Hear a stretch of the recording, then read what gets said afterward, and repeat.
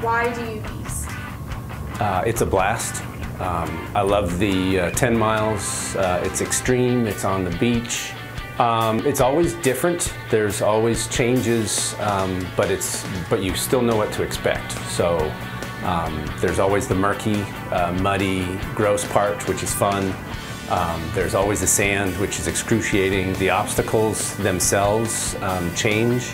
If you like American Gladiator, is that right? The show where you have to do all the obstacles. If you like that kind of show, it's those kinds of obstacles, but you get to do them. So it's not watching, it's actually doing. I'm not a big, just straight out runner. I like to have something else to do. So even when I run by myself, I always do push-ups or sit-ups or something because running is sort of boring.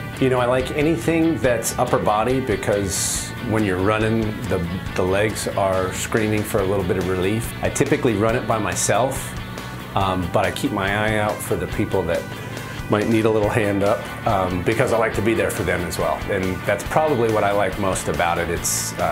We're all running, we're all doing it, but it's very much a team effort. Like you feel like everybody's out there for the same goal.